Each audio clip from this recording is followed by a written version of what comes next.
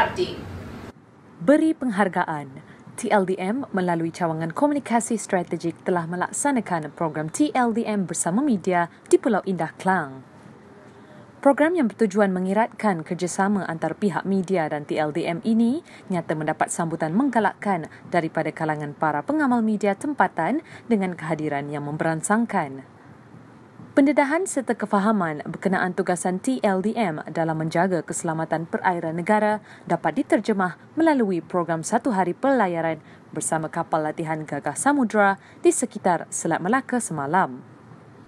Mereka turut berpeluang melakukan latihan menembak di kapal bersama warga The Navy People selain turut menyaksikan rutin latihan kapal seperti latihan mencegah kebanjiran dan melawan kebakaran di atas kapal.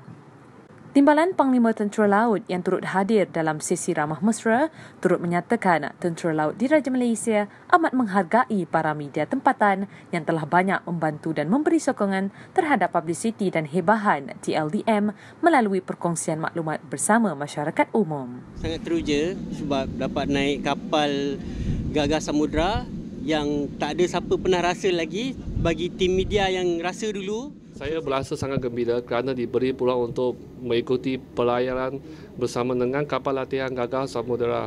Dan ini adalah kali kedua saya melihat sendiri kapal ini selepas saya melihat kapal ini di Pattaya International Fleet Review. Lieutenant Dia Nur Ashikin untuk Ahoy Navy Update.